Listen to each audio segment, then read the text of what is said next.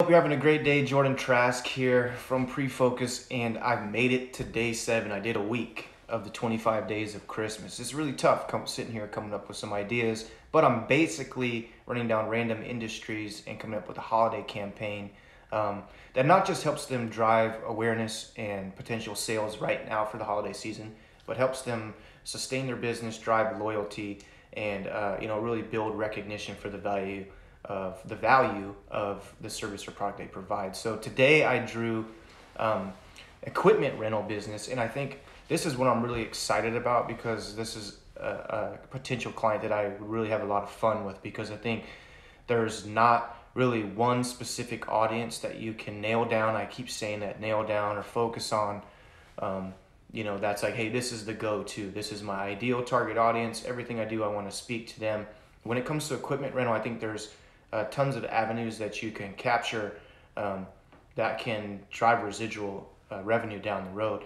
So without going into too much detail, I want to talk to you about why I don't want to focus on the primary target audience today. And I think that's because in most cases it's going to be general contractors, self-employed general contractors, some of the smaller guys, maybe plumbers, journeymen, handymen that they have their own tools and trucks and stuff, and maybe a crew, but they're not really the prime time players in the construction industry. They're kind of more along the lines of the repair, the smaller jobs. And now I've worked for electricians in the past, and my dad has done framing and building multiple houses at once, or building multiple businesses or commercial buildings at once. And you'll dabble in some equipment rentals, but for the most part, those types of businesses are for not for the huge construction companies, because those types of people have their own equipment. I'll get more into that here at the end. But I'm going to focus on kind of the average Joe kind of guy like me, or maybe somebody that's at home that needs to tackle something during the holiday season, or maybe it's a husband or a friend or a neighbor maybe that needs a gift card or something to get something done that you've seen them struggling with, and you know that person or you yourself could use better equipment to get something done. So I think you know what I'm saying here. So really, just to jump right into the strategy, I would really want to focus on as many people, just like this whole theme of the 25 days here, many different variety, I guess, of people, versions of people as we can in one 30-second commercial to 60-second commercial. And so when it comes to types of people, again, we're not talking about race, we're not talking about necessarily a geographical location, we're talking about personalities, right? When it comes to marketing, you want to develop personas, your ideal personas, 4 or 5 of them that are your go-to customers that really value what you do. And when it comes to equipment rental, I think this could be one that maybe they discovered, maybe they haven't, but I haven't really seen a lot of ads or marketing strategies that focus on the average Joe. And when it comes to buying equipment, that's not really, you could get people tools and stuff like that for Christmas. I got a couple tools over the years for Christmas, but it's not like something that I use a lot. It's kind of something that my wife saw that I needed, or heard me say that I wanted, and got it for me. And sometimes, stuff like this, it gets a lot cheaper, number one, to rent it, but it's a lot smarter sometimes to just rent something than to buy it. You talk about storage space, you talk about maintenance, you talk about just general upkeep and taking care of it if you have kids. Leaving stuff sitting around in your garage or your shop or your house even is asking for it to get destroyed. And then another thing, really just wanted to point out before I jump into this, that the audience that we're going to focus on is not going to be as educated in construction and stuff. They're going to be skilled, competent in doing things around the house, or business themselves. But for the most part, they need to be educated. We need to be cautious about the way that we go about promoting stuff, and that's where that's something I want to have a discussion with the underwriter about for the business. What are some of the things that disclosures that we want to make sure we get across before we're just pumping out all this content or this marketing strategies to target the average Joe? Running cords, if you don't have a fence, turning the things off, storage, taking care of them, obviously, insurance, stuff like that, making sure that no one's going to go use them, cut their finger off if you got a tile saw or something sitting in the backyard, or concrete blade or something. So those are all things that we would need to consider. But for me, initially, I would jump right into this equipment rental TV commercial during the holidays, starting during Thanksgiving. I focus on as many people as I can, doing things around the house, specifically things during the holiday season that they would need equipment for. So initially, you think of the one guy that's typically me, that's up on the roof, scaling the side of his house to put up his Christmas lights. And I think you start off the commercial with that guy that's with the staple gun on the side of his house, that he rented a ladder, a good extension ladder this year. He's not hanging off his the peak of his roof like I do. And he's feeling really good about it. And he spent the $20 or whatever it was to do it. And then he looks over to his neighbor as he staples that string of lights on, and he sees his neighbor's got a boom lift. And his neighbor's this real arrogant guy. Maybe he has a little bit more money, right? He can just splurge, and he does all these things, wasteful spending type things. Maybe he doesn't have as many kids as you. It's just him and his wife and his dog, and he's got this boom lift, putting stuff up with a super nail gun, right? and a compressor and an hose extension and all these things, and he's just doing it really easy. He's probably got a space heater up there on his boom lift, and all these things. We're basically painting this picture of a neighbor rivalry. And I think then you can kind of go maybe down the street where a different climate altogether, right? And then you have a person maybe sitting in their living room that they went out to rent a Sawzall just to trim their tree a little bit to make it look a little bit nicer. Then you have this really puny looking guy that's out with his family cranking a chainsaw for the first time.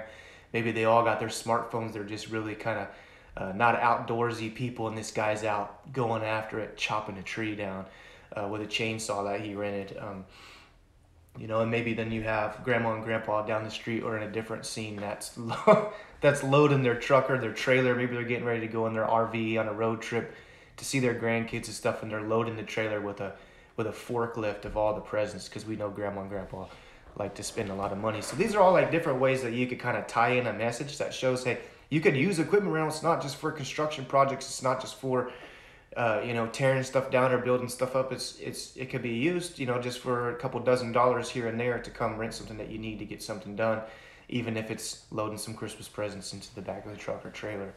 And then I think we want to kick it up a notch a little bit too, and then because this is a real boom, boom, boom, right? It's a TV commercial. You don't have a lot of time. Go down this street to where, or maybe again another climate like Mississippi, where you have, I know this weekend, last couple weekends, what I spent a lot of time doing is cleaning up my leaves and a lot of the tree limbs that have fallen and stuff. So maybe I rent a wood chipper. Maybe I have a push blower, a leaf blower, instead of using my leaf blower and using my tractor to mulch stuff up. Maybe I rent a leaf picker up or a mulcher or something else I can hook onto my tractor. Point being, during the holidays, me at least, and all my neighbors and everybody else in this area, even going over to Alabama and Arkansas and Texas, some of the places that we've been, Midwest, where my mom's dad live up there, and my sister, they're picking up leaves right now. They're blowing them, and so that's what they're doing. They're doing that Thanksgiving week and the weekend after Thanksgiving leading up to Christmas.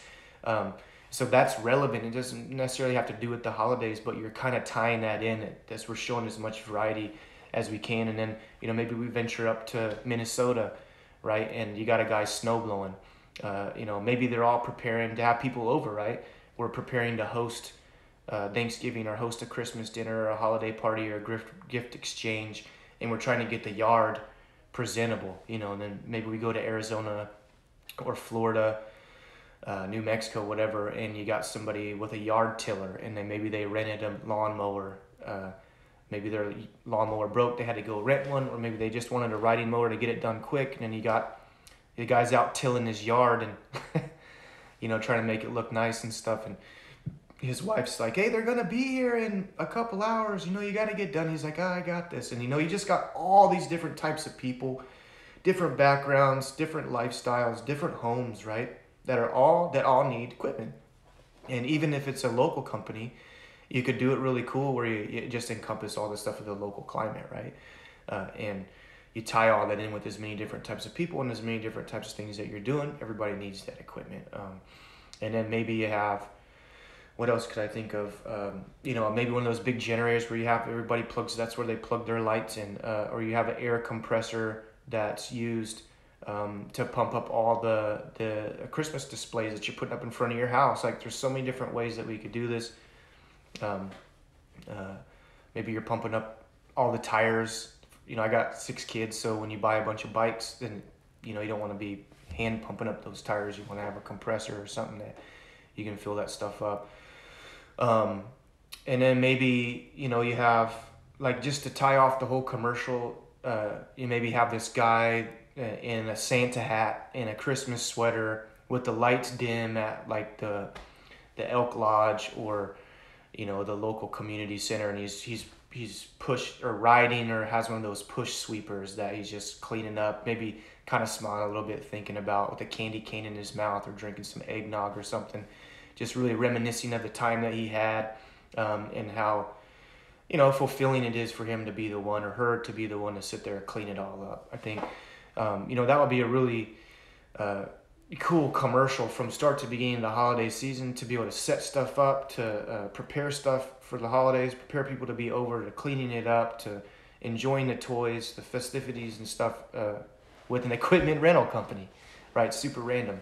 But that stuff is relevant. You publish that, you spend a lot of money. I think it would be a good strategy, like I said before, I think I said it before, to spend a good amount of money during the holidays, because your return is higher. You're not like a copy editing service that I started off on day one with, where you're maybe only making a couple dozen dollars. You can make a couple $1,000 in one weekend from one ad. And it doesn't even necessarily have to be specifically just for the holidays, right? Something that you can use evergreen or publish on social media or YouTube that people could, be entertained by watching, and maybe learn something from by watching it. So that's what I would do. I think, man, that would be a dream client right now, to be able to, hey, I want to spend good money on a good ad, and I need some help knowing where to position it. The equipment rental would be something that would be really cool during the holidays. I think the primary target audience is probably a downtime. They're probably spending time with their family. They're probably off on vacation, not working, right? They probably worked really hard all year for this specific time. They're not going to be out renting equipment. But at the end of the day, it's good because you're not really tarnishing anything. You're not really creating any controversy. You're not, because your main competition, in my opinion, if you're an equipment rental company, is the contractors themselves, the major contractors. I'm going to hire a major construction company to come out here that has all the equipment. The handyman guys, stuff like that, they probably like these types of commercials because it allows, maybe them to be hired to help, and then they'll go use this stuff too. So I don't think it's really too confrontational. I think, for the most part, it's not going to really irritate anybody, I guess is what I'm saying here. You're not, your main customer, the contractor, is not going to be upset that you're promoting that people can do it themselves, because you're being cautious and you're not telling people that they can do it themselves. In most cases, the people that you're marketing to already do a lot of stuff themselves, right? They're competent. It's what they're into. They spend good quality family time doing this stuff. They're experienced. They're able to do it. The general contractors and the handymen and stuff typically serve those people that don't want to do it, that don't want to mess with equipment, that want to pay somebody to do it. So I think it's a really good balance here to have a good campaign that doesn't step on anybody's toes, that allows you to still market to some of those general contractors that use you, but also create new opportunities with a target audience that maybe is like, man, I could do that. I could really do that, and I don't need to pay, $5,000-$6,000 to have somebody come do it myself, and pay for the time, the labor, the materials, and the equipment itself, right? That all that stuff is encompassed in pricing. That they can maybe visually see that that's something that that they can manage on their own. But that really made me think too, man. This could really turn into one of those, like a really strong campaign, like, as far as a brand recognition type campaign for a business, for equipment rental company. Like, we're talking about foundational content here, and helping people with do-it-yourself stuff. So I wrote a follow-up thing down here, just a couple of little notes that, um, you know, if you're planning on hosting an event, like, this is what I initially thought of to do a campaign on, but it's too much. But if you're hosting an event, you want to do a video. As far as equipment rental company, do a video that can encompass this, a long form video that you can put, on your website and stuff. That's more of educational, I guess, instead of it being a TV ad. But it connects with the same type of strategy. To be able to have a family that maybe wants to expand their space, their living space, or their entertainment capability before the holiday season starts. So what I was really thinking about is, pouring concrete. And you can go buy all that equipment if you want, but like I said at the beginning, it's going to be an awful lot of money. You can hire somebody to do it, but it's an awful lot of money for something that's really simple, when really all that you need to do is level the ground, pour the concrete, maybe do some landscape, and buy some tables and chairs. And with the money that you save, you could really, add a lot of really cool effects to it, right? And this is something you can educate people on as an equipment rental business. Nobody's going to be too upset that you're taking away business from them pouring a slab of concrete. But a homeowner like me or my neighbor might really value being able to be shown, hey, you could do this, bro, or you could do this, lady. And so really, you got a family that got a trailer. Maybe they pick the stuff up. They get a truck, one of those big moving trucks or something, or maybe it's just part of the service, right? That it gets delivered. However the process is, we walk through that, have the stuff delivered, or have it sitting in the driveway in a trailer, flatbed, have it pull all this stuff out, line it all up. I think we would really just need maybe probably not a backhoe or anything, nothing too serious, but like a bobcat.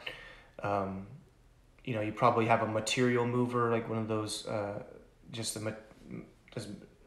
gas powered or electric tubs that's, has the handles on it. You can move stuff. You probably need a finisher. What is that thing called? A screed, flattener. One of those fan things. I think it's called a finisher. I think I said that. And that's probably it. Maybe a tamper. Maybe like a plate tamper would be fine. Otherwise, you could just get a regular tamper. And if you don't know what all this stuff is, call an equipment rental place. But, you use the fork to do the video. You start off with the stuff getting unloaded. And then you have dad, the operator that knows how to drive his stuff, right? That is experienced, competent in doing these things. He's not going to be reading directions. He knows what he's doing. He's going to jump in the bobcat, level the ground, a couple times, maybe hose it down with some water. And then we frame it. Maybe you need a nail gun too. Frame up your frame for the actual pour itself. Show how that's done really quick. It's really simple stuff. Use some stakes in the ground. Then we have the mixer. The mixer is moving. Have the family interacting. Maybe playing in the concrete. Whatever. Everybody has their own job. It gets poured. Then we use the screed. Have moms maybe using the screed to make it really smooth. And then, the oldest son's using the finisher to dry it. And the tamper. The tamper, basically what that is after you flatten the land, you want to make sure it's tamped down. It's kind of a weird word, but it basically compresses the ground down. It's really heavy. It just jumps and it pushes the ground down. So you have a plate tamper that you can push. It's a lot bigger. It's maybe 4 by 6 feet, maybe not quite that big. And then you have a regular tamper that you hold. You can control it a little bit better, maybe for somebody that's not as strong. And it's about a square foot. And so you can imagine how long that would take. So that's why I would use the plate tamper. But, if you're on a budget, that's something that you could do. And, you just get it done, pour the concrete, you screed it out, finish it. And then, maybe use a seed spreader to help replant some grass around there, maybe plant some shrubs. Maybe use a forklift to carry in some vegetation, right, for a garden, or some pavers or something like that, and really you could make a really nice area for a couple $1,000s, and rent all the equipment that you need. Probably wouldn't even cost a couple $1,000s to pour some concrete, really just depending on the vegetation you have. And boom, you have another follow-up campaign for the strategy that you ran during the holiday season. During the spring, you could do something really simple.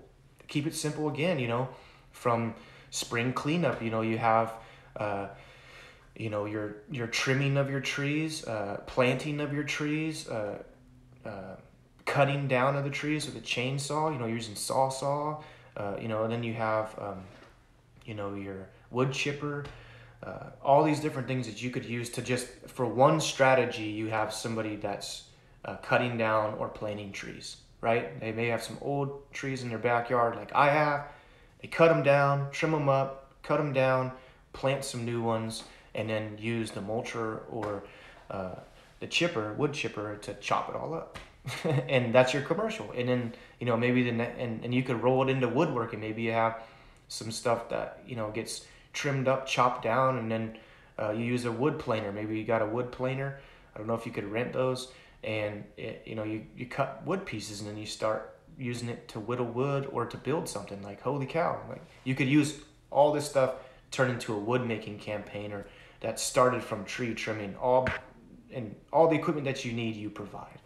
And then you roll into other spring, summer projects that families could do. And you think of the way Home Depot does stuff, the power of the Home Depot, or, you could get this done in a weekend, and all this type of ads that they do. I think that that's really effective to speak to a certain group of people. Now, if you're really able to educate people that, hey, this equipment's available, I don't have to spend thousands of dollars for it. It's easy. Some of these projects, I don't need to hire somebody for. Maybe I'm just overwhelmed or overthinking it, or maybe I'm just out of fear, I don't want to do it.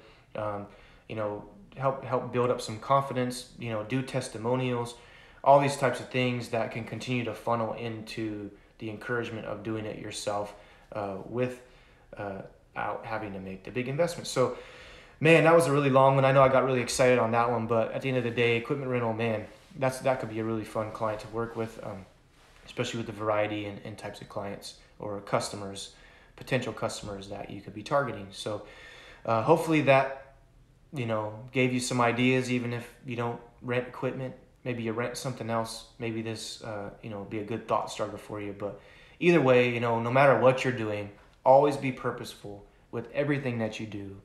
And most importantly, always remember to pre-focus. If you don't know what that means, 30 minutes will get you a free consultation. Have a good rest of your week, guys.